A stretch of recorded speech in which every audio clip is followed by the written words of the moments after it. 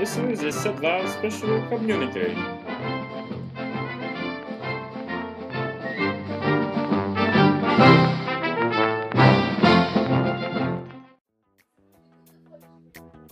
Hey, good news! We are now capable of storing email right into SugarCRM thanks to GB. So it all starts from Sugar in the configuration. GB was successful to have an Imap support from within SugarCRM. So the way things work is after this is done, you can go in your Outlook. I'll show you what you have. And in there, we just configured an email account. Very simple IMAP. It has to use IMAP secure. GP likes stuff to be secure, so it's in the SSL, but we'll provide further documentation on how to set up the account. Now, if you stay with me for a minute, the way this will work is that, let's say I go in Sugar and I have something from Andrew. Notice the email has got a PDF attachment.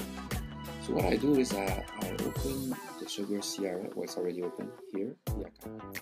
So I take the email and I put it right into the inbox. So now if I click there, poof, Andrew's mail just arrived. So the second step now, if I go back to SugarCRM, the email that's here. Now, if we go in the email, we just have to do check mail.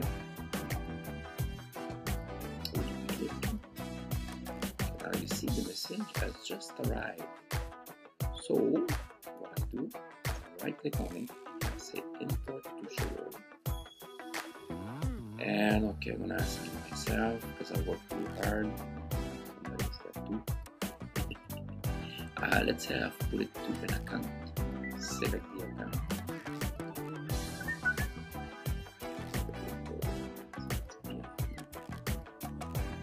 Message on the server, import to Sugar. Pretty quick, it's impressive. So, import pass. Now, if I go into the Beyond account and I refresh,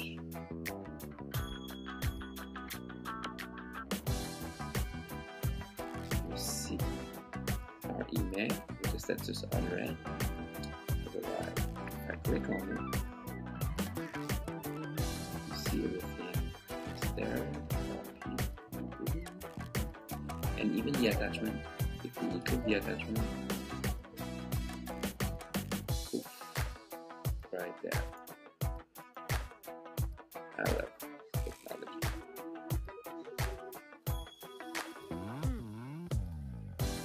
And please take note that you can import more than one message at a time.